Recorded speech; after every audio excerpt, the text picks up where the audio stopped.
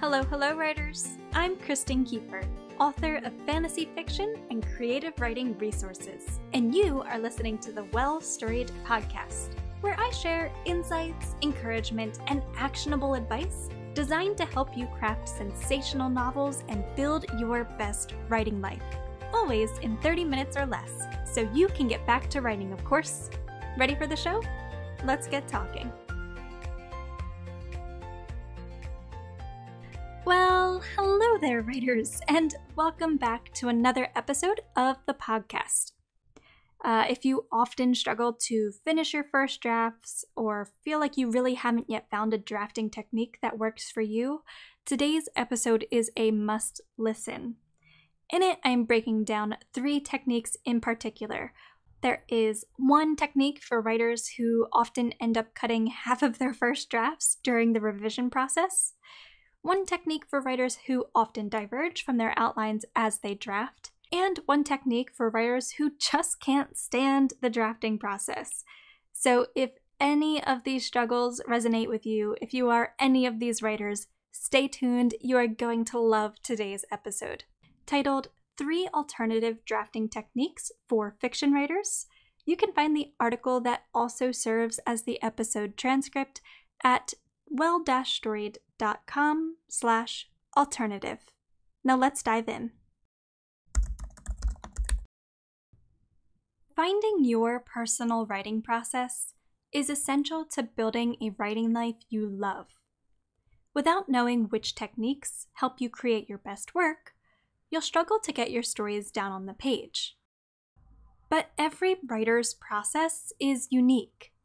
The methods that work well for one writer won't necessarily work for you. That's why it's vital you discover your unique writing process, including the method that helps you craft your best first drafts. Traditionally, writers outline their stories, then use that outline to guide them as they draft their idea in full. But what if this method doesn't work well for you? Good news.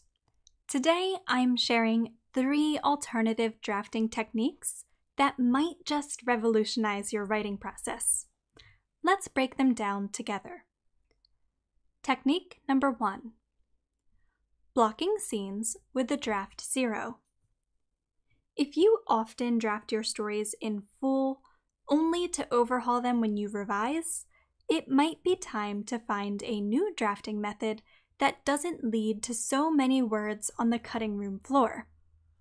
Creating a draft 0, also called a skeleton draft, is a technique worth exploring.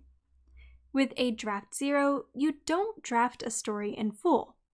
Instead, you write a draft that blocks the major beats in each scene. No need for beautiful prose or full description. You simply state what will occur in each scene, so you can later review and refine your plot before fleshing out your story. A draft 0 might look like the following example. Marty walks through town, lost in thought as he mourns his breakup with Ariella. A shop door hits him in the face.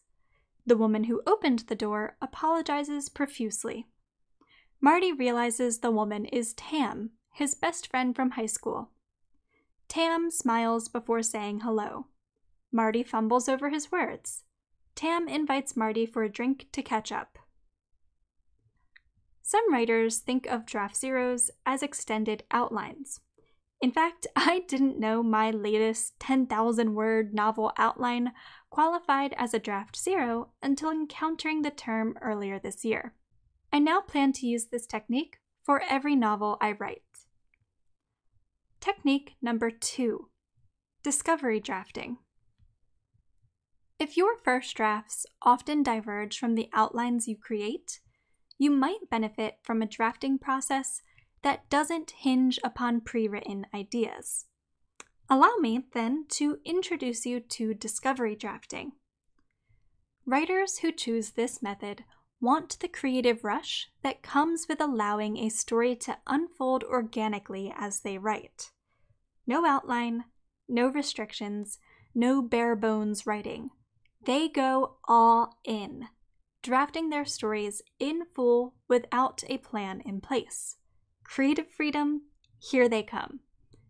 Interested in this method?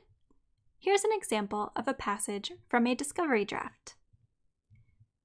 The sidewalk beneath his feet is clean, too clean.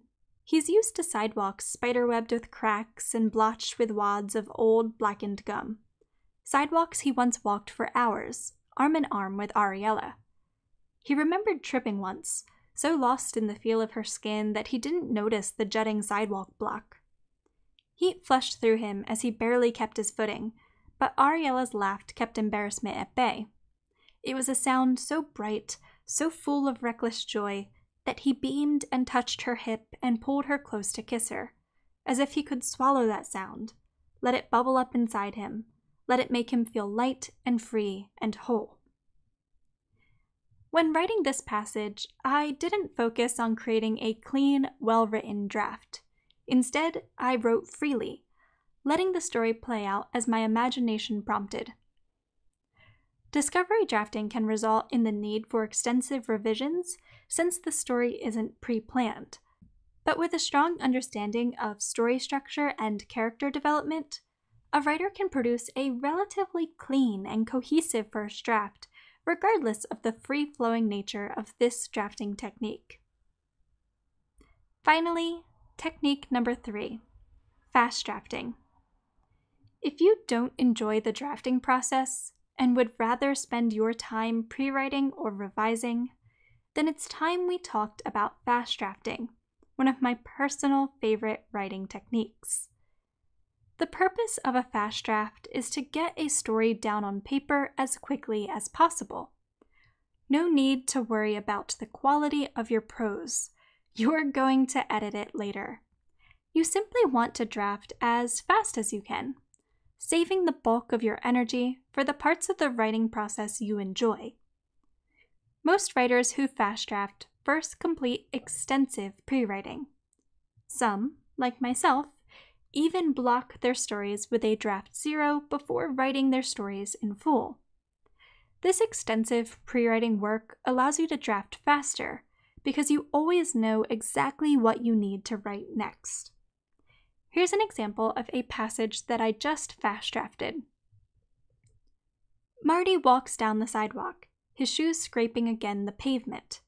He's too tired to pick up his feet, too tired to do much of anything but find his way home and lock himself in his apartment and drown himself in whatever alcohol he had stocked for some special block party of birthday. He wants to stop thinking about Ariella, about her kiss, her touch, her vibrant laugh that always left him so damn happy.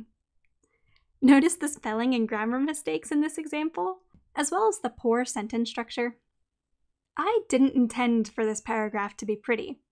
I wanted it written, so I typed as quickly as I could without fixing mistakes or rewriting ideas. And let me just say as an aside here that reading some of that was kind of strange. If this passage were from a novel, I would definitely revise it later. If you're wondering if fast drafting is the right technique for you, I have a blog post linked for you on this subject in today's episode description. Do any of these drafting techniques seem like they might align with your creative process? Or are you happy with the more traditional method of writing a complete first draft at a measured pace? No matter your technique of choice, if it helps you craft your best stories, then it's the right technique for you. That said, don't hesitate to explore new methods if any part of your writing process no longer serves your needs. Discovering the most effective tools and techniques can take time, but you'll gain that time back tenfold when you nail down a writing process that allows you to create with confidence and ease.